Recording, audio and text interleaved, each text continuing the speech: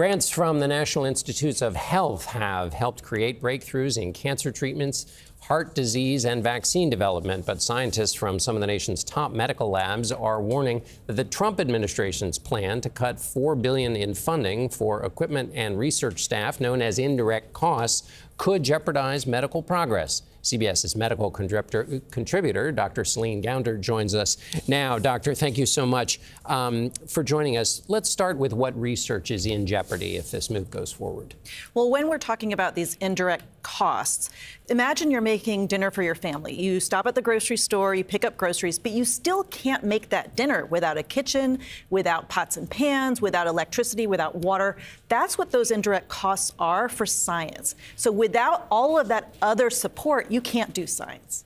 And what would the impacts be or the effects be outside of the scientific community from this kind of move? Well, this would impact, first of all science funded by the NIH, as well as even outside of that.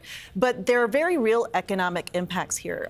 The NIH supports over 400,000 jobs across the country, creates over $90 billion in new economic activity. So to put that into context, for every dollar of NIH research funding, you get $2.50 back in new economic activity.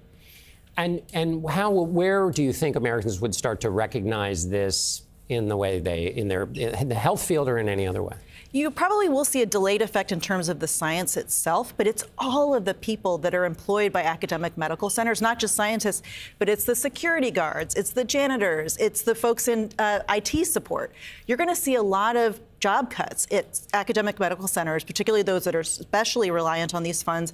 And in some communities, places like Durham, Indianapolis, Cleveland, where the academic medical centers are the primary employer, those communities could be hit very hard. And what about, say, the next generation? I mean, of people who've been inspired to go into medicine with this kind of funding on, how might that affect them?